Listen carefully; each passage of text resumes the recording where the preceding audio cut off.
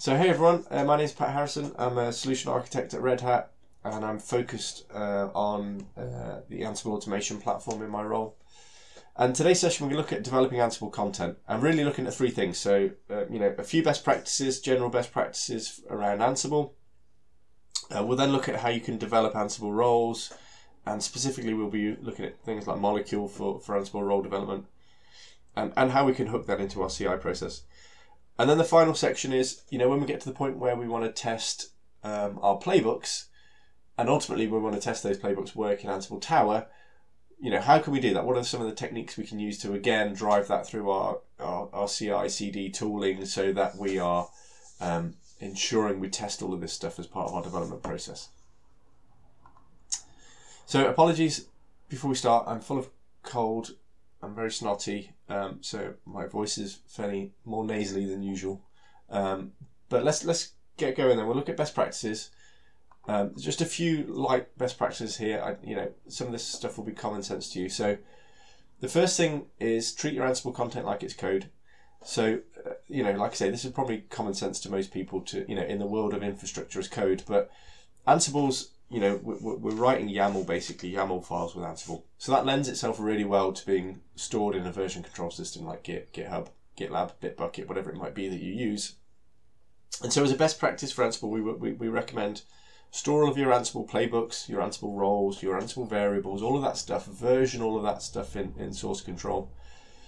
And that allows you then to take all of the benefits of those source control systems. You're going to have the full history there of all of the commits that have taken place, all of the changes to that Ansible content.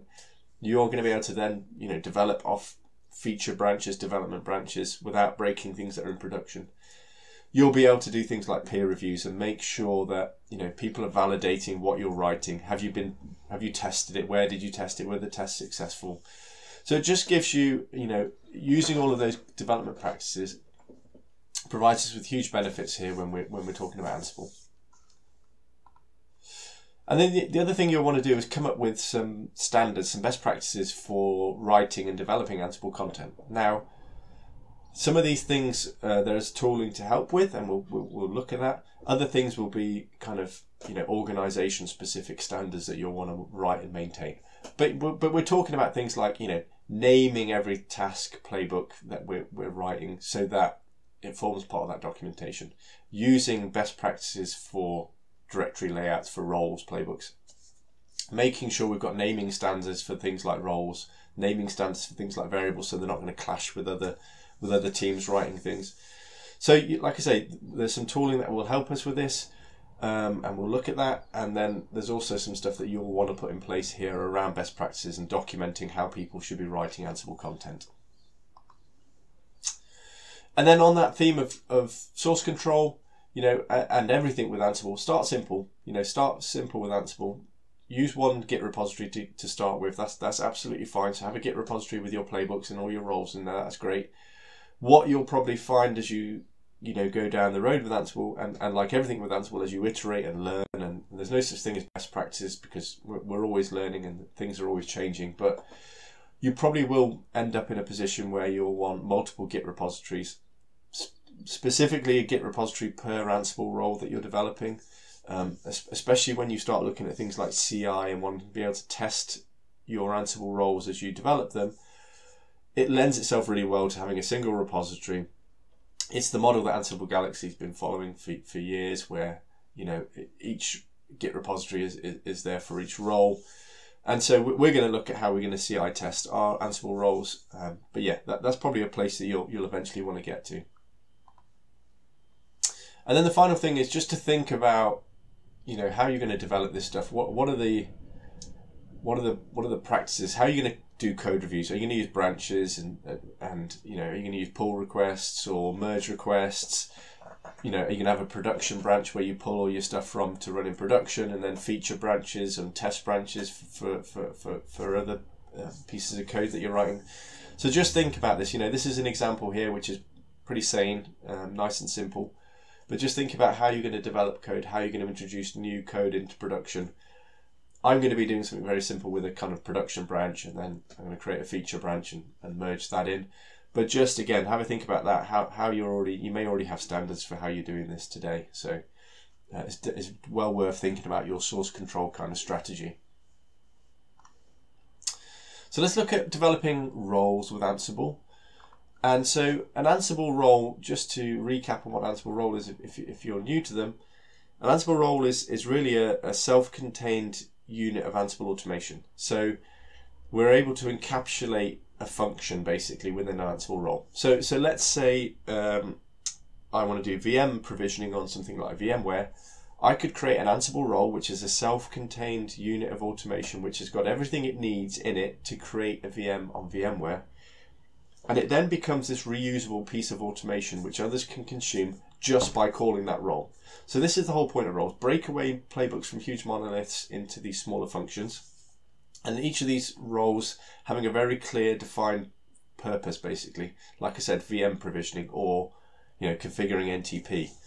And then being able to then share these roles and reconsume them so that I don't need every team to write their own NTP role. I don't need every team to write their own piece of automation for VMware. I can produce this catalog of Ansible capabilities in the way that we do with Ansible Galaxy and say, look, if you want to do VM provisioning, just consume my role. That's all I need to do.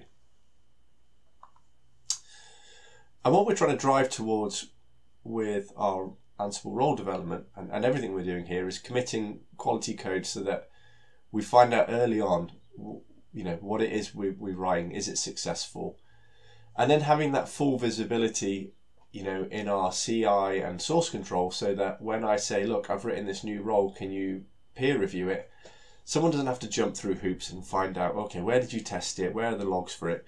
If I can bake all of this into my CI process so that I can say, look, here's my code, here's the reasons I've done it, it's on this branch, and here's the output of my testing, that's going to make life much easier for us as we start to scale this and start to validate each other's code. And what we're avoiding is this guy here who just has no idea what he's doing. All he wants to do is make a simple change, and it's 5 commits to get to a good place, by the end of which he's pretty much given up. So we talked about best practices earlier and trying to enforce best practices, and we said it's kind of a combination of there are default well-known Ansible best practices, and then there's going to be organizational specific best practices that you'll want to enforce. So what we can help with is certainly the first part of this, where it's the kind of well understood Ansible best practices using a tool called Ansible Lint. So Ansible Lint is a command line tool for checking your playbooks and your roles meet best practices, basically. So things like all of my tasks are named. Am I using the shell module a lot? They're the kind of things Ansible Lint will test out of the box and validate and make sure that you're following those best practices. And then when you have your organizational specific best practice, you can extend Ansible Lint and write your own custom rules if you want to. But Ansible Lint, because it's command line driven, lends itself really well to being used as part of your CI process. I'll be using Ansible Lint today in conjunction with another tool, but yeah, it's a very useful tool. And as it says at the bottom here, just a disclaimer, it's not part of the Ansible automation platform, not part of your subscription. Ansible Lint's community software today.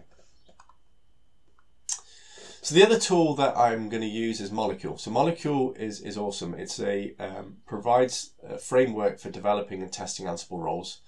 And what it does is it spins up test infrastructure, test instances for us to then write and test our roles against. So if we think again about the kind of NTP role example where I want to write an NTP role, if I really wanted to do that, without something like Molecule, I would have to provision some test instances. Maybe I've got to make sure it works against RHEL 7 and 8 and CentOS and some other variant of Linux. So I'm then responsible for spinning up all of this infrastructure, then testing my role against it, and then spinning down all this infrastructure when I'm finished with it, or cleaning it all up when I'm finished with it.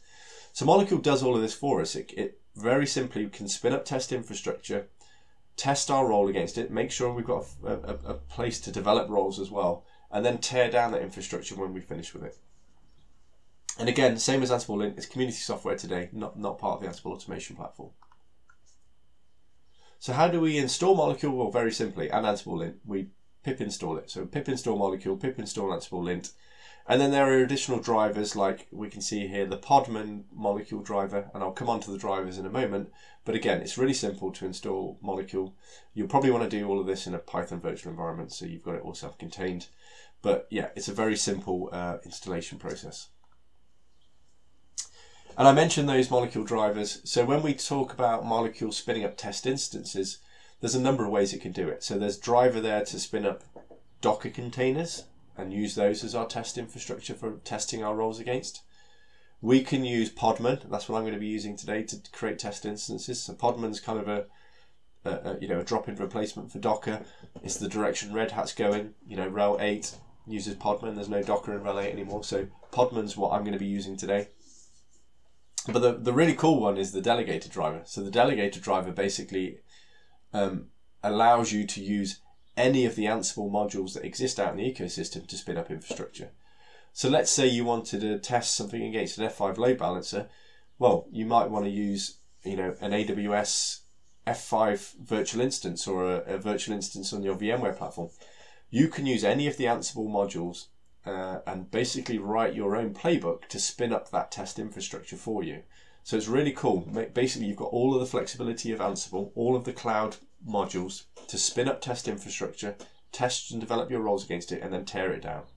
So the delegated driver is really useful to extend what Molecule can do out of the box. And then as we're developing and testing our Ansible roles, Molecule has a number of phases, and we're going to go through all of these phases, and we're going to look at how they'll work, and we're going to step through this process in a moment when I jump into the command line. But I just want to cover off these Molecule phases. So we've got the create phase. Will create our test instances. So if I've got Docker containers, create will spin up those Docker containers. The converge phase will test my role against those instances. So my NTP role or whatever will test them. There's a linting phase, which will run something like Ansible lint, make sure I'm following best practices. There's a verify phase, which allows me to write tests. So like almost unit tests of, you said you were going to configure NTP. Is my time synced? Am I talking to the right servers? Whatever it might be. That's the kind of thing we can write with verify.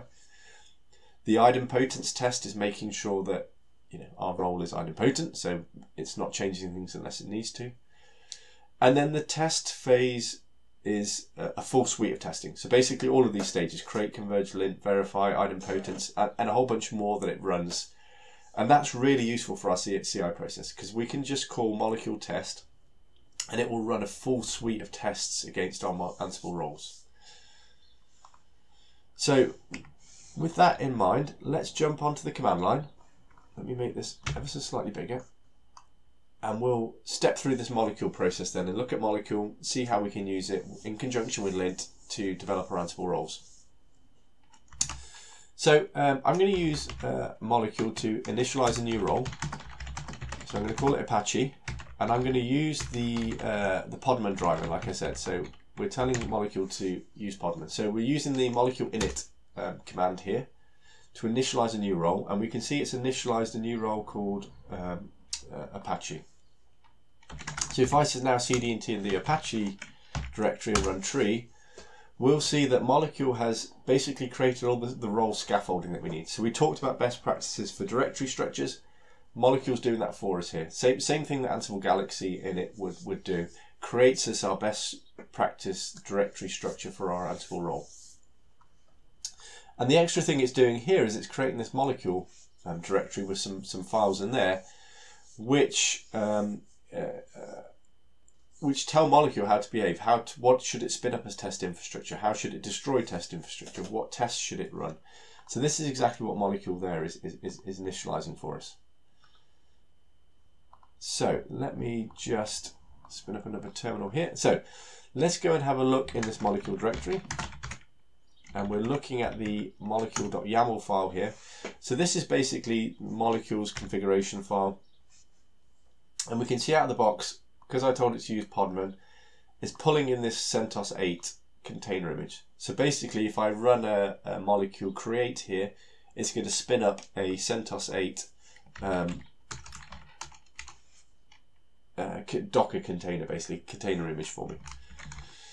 So what I want to do is I'm just going to change this. I want to use rel instances for mine, obviously, as part of a Red Hat talk. But I'm going to use rel universal base images. So let me just copy and paste some text in here. So this is the image that I want to use now, and I'm going to walk us through all of this.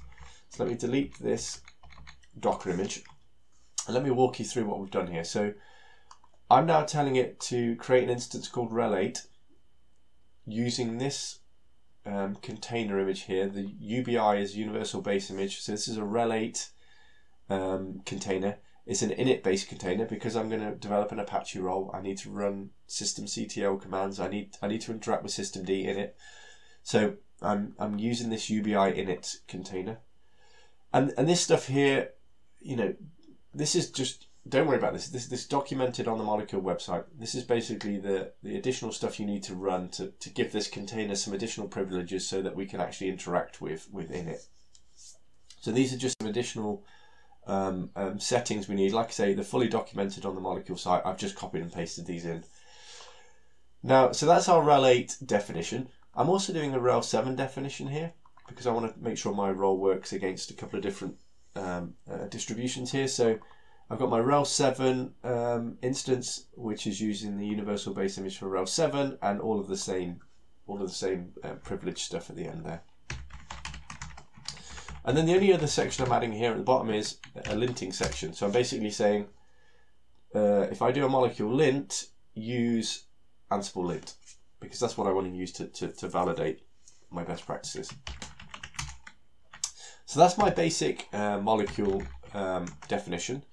And so what we should be able to do now is use a Molecule create to spin up those container images. So it should go and create those instances for us, wait for them to come online, and that should then give us our development environment basically for testing and developing our role.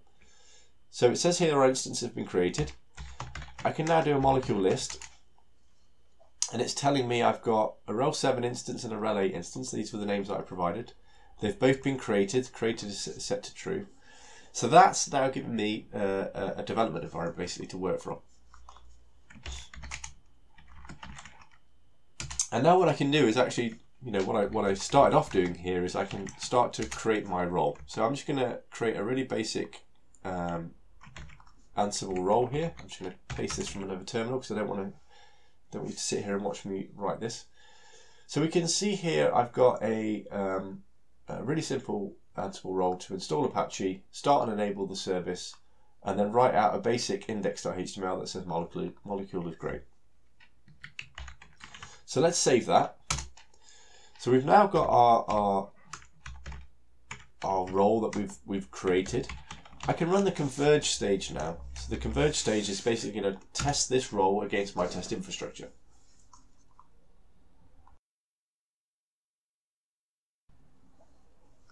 So here it goes. It's connecting into those instances, gathered the facts, and it's now running through that role. So it's installing Apache. It's going to manage the services. It's going to write our content.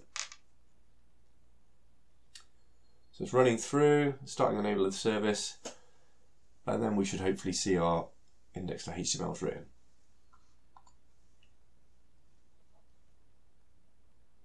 So that looks good. I'm happy with that. I've got no errors. Now, there are other stages to Molecule, and so at this point I might want to run the idempotence stage and make sure that, you know, it's not making unnecessary changes each time I run it. I want it to make sure it only makes changes when it needs to. So what we should hopefully see now is it runs through and doesn't make any changes. And Molecule's going to error if it does make a change.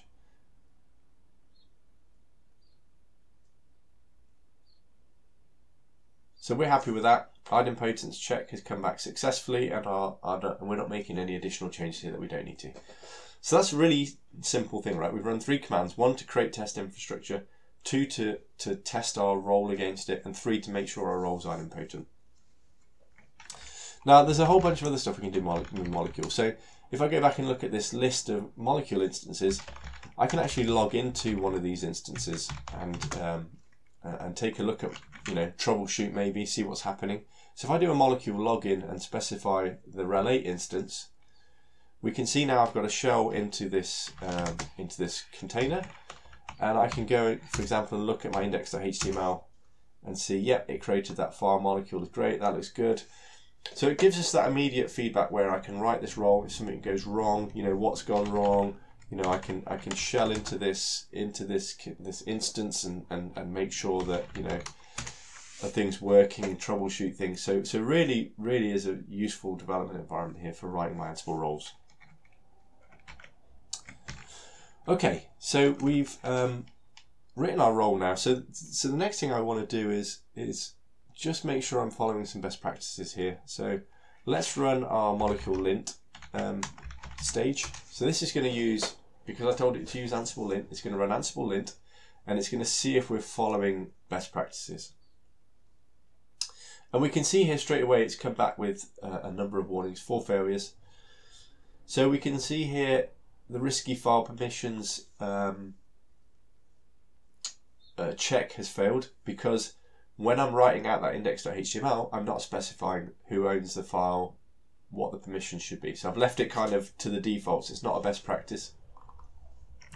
I can go ahead and change that and say, okay, let's fix that then. So the permissions on the file should be 0644, the owner should be Apache, and the group should be Apache. And now if I was to rerun my lint, molecule lint, we should hopefully have cleared up that error. And we can see now we've only got 4 failures, no warnings, and we've just got some issues with our metadata file, which I don't want to fix here. So you can see their molecule lint, really simple thing. And I think we can use, and like we're calling Ansible lint under the covers, so if I run Ansible lint minus capital L, it's going to list all of those Ansible lint rules. So you can see here all of the things that Ansible lint does out of the box to check, you know, permissions, you know, whether we're using package latest or installed, a whole bunch of checks there that we're running as part of Ansible lint. And like I say, you can extend this and write your own rules. And now the final thing I just want to do here is, you know, I've written this role. I want to actually do some kind of unit testing in it. So I say I've created a web server. It might be worth me just checking, can I actually get to that web server? And that's what the verify stage does. So let's just test let's create a simple thing to test our website. I'm going to use the URI module, which will make a basic check to my web page. And I'm going to stick in that it should go to each of my instances and validate that the website's up. So this is basically going to do a get against the instances to make sure Apache's running. Now this is a really basic thing, right? So you might want to check that the right content's coming back. You might want to do a whole bunch of other tests, but you know, you get the general idea here. So if I run an Ansible molecule verify, what this should do is run that basic test. So it should make use of the URI module to go and validate that my site's up and running. And we can see it's come back okay, and everything's looking good.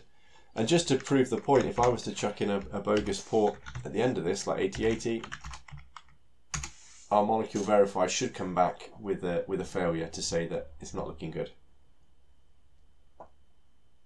So there we go. So we've got an error here, and the verify stage has failed. So what I love about this is that I can use, all I'm doing is writing Ansible here. So, you know, if I'm writing my own,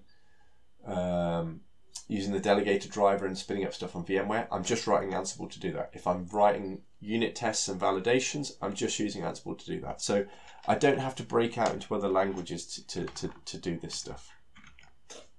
And so hopefully that gives you a good kind of whistle stop of molecule. The last thing I would say is the molecule test stage, which we've not run yet, and we won't run that at this point.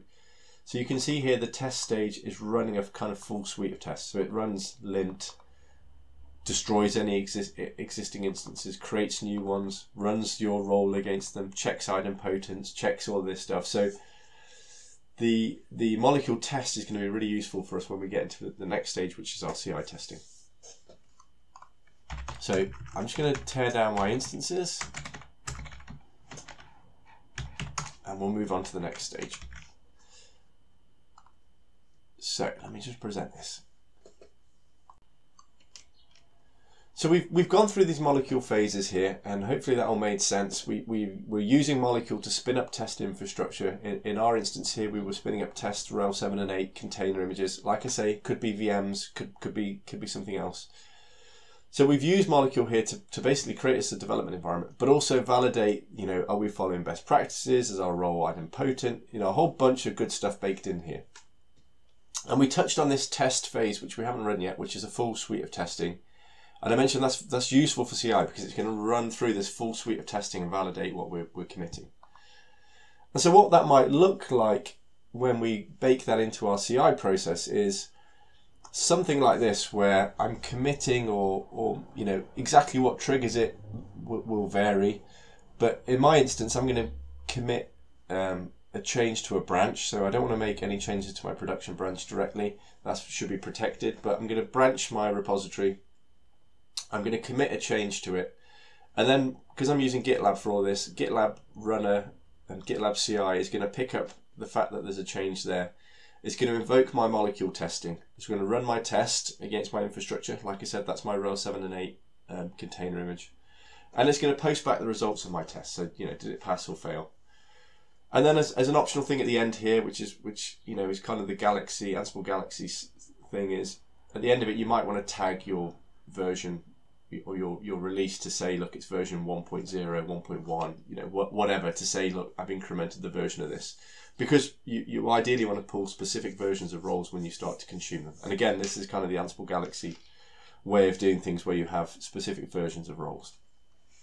So let's have a look at what we've got here then. So what I have is the exact same Apache role we just wrote there and tested. I've got that in my GitLab repo here. So I've got an Apache GitLab repo. And if we go and look at the actual tasks for this role, exactly the same as what we had before. Install Apache, start and enable it, and write out our index.html. And if we go and look at our molecule definition, it's exactly the same again. So we've got our RHEL 8 instance, our RHEL 7 instance. No changes here from what we've just done from the command line. Absolutely no changes. Now what we have done here is, and this will vary depending on what CI platform you're using, because I'm using GitLab CI, I've included my CI file here, and you'll need to do something similar depending on whether it's Jenkins or you know, some other tool that you're using. But essentially you're going to be defining the stages, the pipeline that you're going to run. And for me, it's a simple one stage. I'm going to run molecule testing.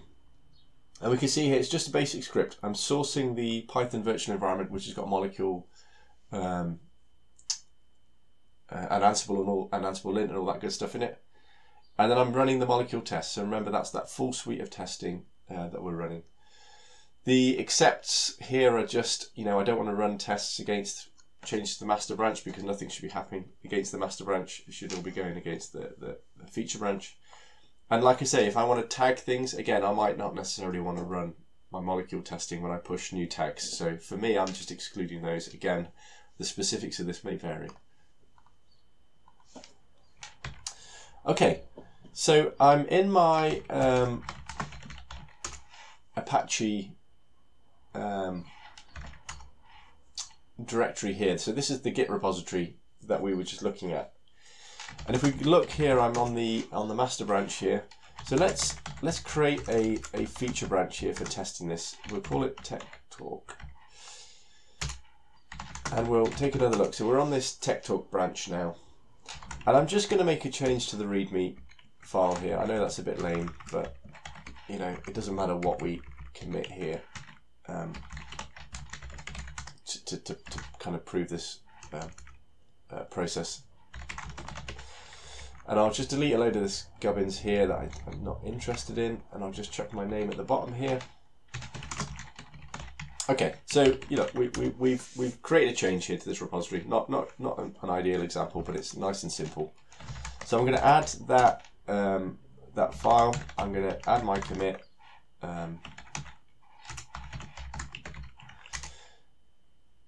And let's push the changes, and we'll push it to that branch because I'm too lazy to do that. I always do a push and then copy and paste. So what should happen now is, according to that diagram we had, was GitLab CI should be picking up these changes. It should be invoking our CI pipeline, which is calling molecule. A molecule should be testing this role. So if we go back here and refresh, first thing we should see is I've now got two branches. I've got my Tech Talk branch and my master branch.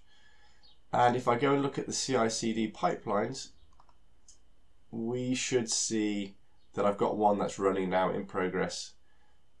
And if we go and look at the details of that, here's the pipeline, single task to run molecule. And we should see the output of this job. So it's running through. So like I say, we're sourcing the Python virtual environment. We are then invoking molecule test, which, as I said, is invoking a series of, or a suite of tests. So it's doing lint, it's destroying any existing instances, it's recreating them, it's running the idempotence checks, it's running the verify, and then it will destroy the instances after. So that's what our CI pipeline is invoking here.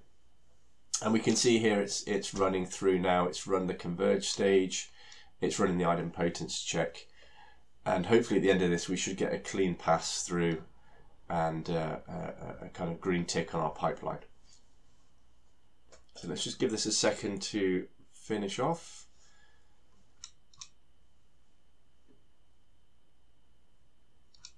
And here we go. So the job succeeded. That's looking good. If I go back to my pipelines here, we can see our latest one here is passed, ran 10 seconds ago. And so this is what I'm talking about now. So I could create a merge request here. I could, ask someone to peer review this. And I've now got this full visibility of, what changes happened. Did you test it? What did the test results show? Yeah, the test came back as passed. We ran our molecule test. This is the output of the molecule test. So I'm not expecting people to jump through hoops here to validate what I'm writing and testing it.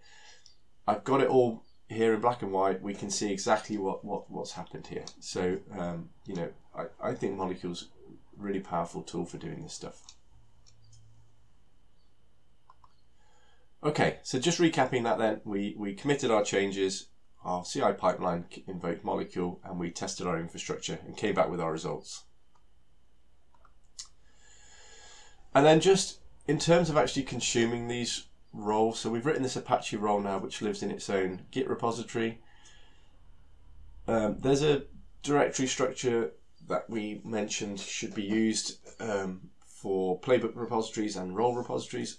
And so we can see here, if you create a file called requirements.yaml in the roles subdirectory where your playbook is, it will, you can list external roles in there basically. So if we go and look at an example, in that requirements.yaml file, we could have things like roles coming from Galaxy, we could have roles coming from Git repositories.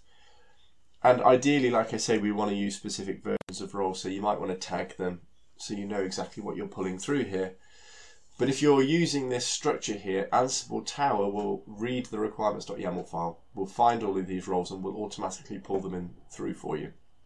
So this was just to close the loop here on, if you're writing roles and putting them in external repositories, this requirements.yaml file is the way that we can pull those roles through and consume them as part of Playbooks. So let's move on to the last sort of section here, which is testing Playbooks. So what we're really talking about here is really in a way integration testing. And if we think, it's great with writing roles, we then need to consume those roles, and we consume them in Playbooks. So we're now writing Playbooks. And ultimately what's going to happen is I'm going to write a playbook and I'm going to execute that playbook. For Ansible Automation Platform customers, that's going to be executed through Ansible Tower. So what we're now trying to work out is, do the combination of all these things, my Ansible version, this role version, other factors, when I put all that together, does it work when I run it from Ansible Tower? And also, there are objects that need to be defined within Ansible Tower to actually execute a job. So first I need to create that link between Ansible Tower and my source control repository where all my playbooks are. I then need things like credentials. I need to define how the playbook is going to run, what credentials it needs to run, what parameters it might need passing, extra variables. So all of that stuff needs baking in now. And what I don't want to do is say, look, I've written a playbook, throw it over the fence to the operations team or the Ansible Tower platform team and say, look, I've written this playbook, can you make this work for me in Tower? I want to have responsibility for that. I want to be able to test all of that as part of my CI process. And we're really shifting left and saying, look, if you're writing a playbook, provide all the assets that that playbook needs to run from Tower. So all of the definition of how that job runs, let's bake that into the into your repository and bake it into our pipeline. And so, as I say, we need to create objects in Tower. We need to update projects. We might need to launch a job to test it. And the way that I'm going to do this is using Ansible. So again, I don't want to break out into another language to consume Ansible Tower via a UI, via the API and have to write a different language. There are already Ansible modules available. There's an AWX and an Ansible Tower collection that provide the ability to interact with Tower in exactly the same way you would if you were doing it for the UI or the API. So basically I can write a playbook to go and talk to Ansible Tower and update it, create objects, create jobs, launch jobs, test my playbooks. And that's exactly what I want to do. So the AWX collection is the community one. Ansible Tower is the supported, certified collection that you get access to if you're a Red Hat Ansible Automation Platform customer. And so what this might look like, and we're going to take a look at a specific example, is where I've now got my playbook directory. So you can see here I've got a couple of playbooks to delete and create VMs. I've got a role requirements.yaml, which, like I say, pulls in those external roles from repositories. And then I'm laying down this .tower config directory here, which has got all of the objects, all of the definitions for creating and launching my job when it hits Ansible Tower. So I'm taking full responsibility of how this job runs and how it's defined. And I'm doing that by basically saying, look, if you pick up this .tower config directory, execute the stuff in there, wrap it all up into Tower and configure it all for me. And so what we're looking to do now is we are looking to basically say, run my stuff through Ansible Tower as part of my CI pipeline. So again, how you trigger this is up to you, whether it's on a commit, a merge request, whatever. But in this example here on a merge request, we're saying invoke my CI pipeline, which should call Ansible Tower. It should create the job, should define all of the objects that Ansible Tower needs to run my playbook, and then it should launch my job. And so again, we're now saying, look, we've done our role development against our instances. The next stage now is to consume that role via a playbook and run it through Ansible Tower. And that's exactly what we're doing in this next stage here. So let's take a look in GitLab again. So if I go to my playbook repository now, where I'm consuming this role, let's take a look at what that looks like. So I've got an Ansible Dev Tech Talk repository in GitLab with a simple playbook to deploy Apache, which is calling my Apache role. So that role we've been working on all the way through this is being called here in this playbook, and that's all that's in there. And if you remember, I said roles requirements.yaml is a place we can put our external roles. So that Apache role's in a separate repo. That's the link to that repo. It's of type Git, and remember I also said you can tag these roles and pull in specific versions of these. So that's exactly what I'm doing. I know exactly what version of this role that I'm pulling through. So that's nice and simple. We've got a playbook that consumes that Apache role. Now, as I said, when we start thinking about executing this through Ansible Tower, there's a few things we need to consider in terms of objects within Ansible Tower. So here's the Ansible Tower UI. And so the first thing that Ansible Tower will need is a project, which is basically a link to into Git, basically. So we can see here the project already exists here for Ansible Dev Tech Talk, which has got the mapping to the playbook repository here. So that already exists, but if it didn't exist, it would create it for me. That's basically what I'm saying, is I need to be able to create all these objects. Also note here that allow branch override is enabled, which means that I could run, when I start looking at different branches for this playbook repository, I could run it off different branches and test different versions of this playbook without affecting production. Now the other thing that we then need to do is define the playbook execution, which is called a job template in Tower. So here we're saying, what does the playbook look like? What's the name of it from that Git repository? What credentials does it need? Do we need to enable privilege escalation? All of the flags basically that you would pass to Ansible Playbook from the command line. We need to define all of that stuff in Ansible Tower here so that we can successfully deploy. And then the final thing is, just note here I've got a couple of AWS inventories. So I've got a dev hosts inventory and a prod hosts one. So I'm going out to AWS, I'm talking to the EC2 API, and I'm pulling in all of my hosts from AWS. And I'm basically saying if it's got a tag that says it's in a development environment, pull it through to this dev hosts inventory, and if it's production, pull it through here. So now when I'm branching things and testing, I can test my playbooks against these development hosts without affecting production again. So let's just search on deploy, because I think that's what the job template is that I'm going to create. And if we jump back into GitLab here, we'll see I've got a .tower config directory. And as I said, I want to basically have in this repository not just the playbook, but all of the structure it needs to run from within Ansible Tower. So let's go and look at this file. So the first thing is a variables file, which defines everything. So the name of that project and that the URL to get to the GitLab project where my playbooks are, that's defined here as variables. So I can, like I say, I can provision that Ansible Tower project. And then the job template. So I'm going to create a job called deploy Apache using our deploy apache.yaml playbook. It needs the EC2 user credential, and then other flags in here that you might want to pass. You know, all of those options we had in the job template, you know, become enabled, you know, is enabled privilege escalation and so on. And then what brings this all together is the tower.yaml playbook here is an Ansible playbook, which uses the Ansible Tower modules to go and create all of the objects. So for example here, and I'm not going to go through line by line on this, but I'm using the AWS Tower project module to create that Git project, so it's in Tower. I'm then using the AWS Tower project update to go and sync and pull in the latest changes. And then finally I'm using the AWS Tower job template module to go and define the job template. So what's the playbook name? What inventory should it run against? Does it need privilege escalation? All of those flags I'm passing through here.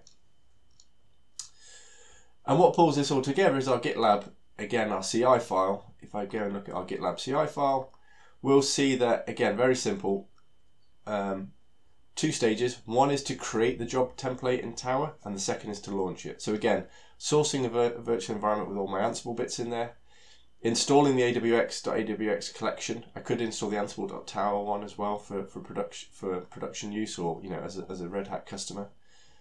And then I'm running my tower.yaml playbook and pulling in those variables. So all of those variables are defined with how the job should look, what credentials it needs, all of that. I'm pulling all of those variables through and running this playbook to define all of that stuff. And then the final stage there would be to actually execute the job, make sure it runs, make sure it completes successfully. So let's go and look at what this looks like when we execute it. So I'm in this repository here. I'm just going to edit. In fact, let's make sure we're on a branch again, because we need to be on a branch. And I think the way this works is it will work on merge request.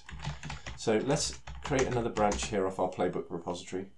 We'll call it Tech Talk again.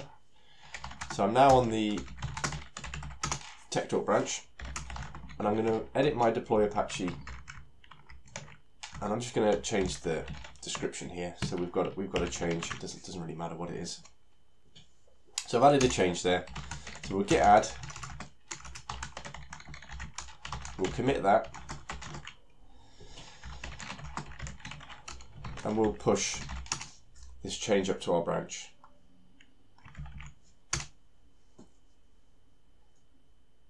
Now I don't think I'm expecting anything to happen here, because like I said, I think I'm triggering this off a merge request. So let's go in here and create a merge request. And like I say, what triggers these is really going to be up to you. But we'll create a merge request off this change, and we'll trigger that. And then now what this should do is it should go and create all of those objects within Ansible Tower as part of our pipeline. It should go and execute the job against our development hosts. And again, this gives us a nice warm fuzzy feeling that this playbook that I've written, that's consuming those roles we created earlier, does work when I execute it through Ansible Tower. So we can see here the job's running, and we've done the first stage, which was create the job templates in Ansible Tower. So if I go and look in Ansible Tower now, we can see here it's created the job template off a specific branch. So if I go and click on this, we can see it's on my SCM branch called Tech Talk that we just created. So it's defined the job template with a specific tag at the end of it off our branch with all of the relevant parameters the ECT uses, deploy apache.yaml playbook. And it should be executed, that job now, against our development hosts. So it's gone off to AWS to sync with the inventory, make sure we've got all of the latest dev hosts included. And now the job's running here through Ansible Tower. And we can see that's completed successfully against our dev hosts. So we can see the job ran against our AWS dev hosts. We've installed Apache, we've started and enabled the service. We've written our index.html. So all of the same stuff we were doing earlier. But we've now automated the whole process of taking that playbook, which consumes a role, and making sure that it works within Ansible Tower as part of our CI pipeline. And then the last stage really is, so we've run through this process here, and we've got a green tick saying it's ready to merge. The last stage now is peer review that, look at the code changes, look at the job output, and then when I merge this into the production branch, it's going to go off and configure the production version of this. So not off my development branch anymore, off the production master branch. If necessary, I could assign permissions. So using Tower's RBAC, I could say, look, this bunch of users should have access to the job. So that's what we're going to do now. We're going to merge this, and we should see the production version of this job appear in Tower. So let's go to merge requests. And obviously I'm doing this all as myself, which is not what you would do. You would have a colleague reviewing this. But we'll merge this into our production branch. And this should kick off the next part of our CI/CD process. So if we go and look at pipelines now, we should be running something here to create the production version of this. So here we go. Here's our next job running. And like I say, we're not going to execute this job in this instance. We're just going to create the job, make it available for people to use. So we're creating the Ansible Tower job definition from the production branch now. Remember, we had the Tech Talk branch. So it says it's created the project, updated it, and created the job template. If we go back into our job templates, and if I search for deploy again, we now have the production version, which hasn't got the hyphen branch at the end of the name of it. So this is our production version. And we can see here the SEM branch is blank, which means it's going to pull from master by default. And we've got this job definition, which we know is sane. We know we've tested it, we know it works.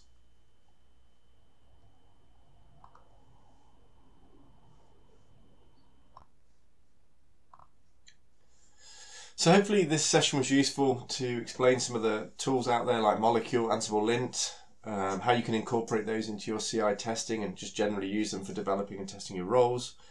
And then also how we can take that to the next stage with integrating with Ansible Tower and ensuring that our playbooks will execute successfully in Tower before we publish them into production. I've included some links here for getting started with Ansible, Molecule documentation, some blog posts on using Molecule and also using Molecule's delegated driver to automate and spin up VMware instances if that's what you need to test against. And the Git repo examples with those GitLab CI files, the Tower config directory, are available on gitlab.com as well. So yeah, any questions? I'll happily take any.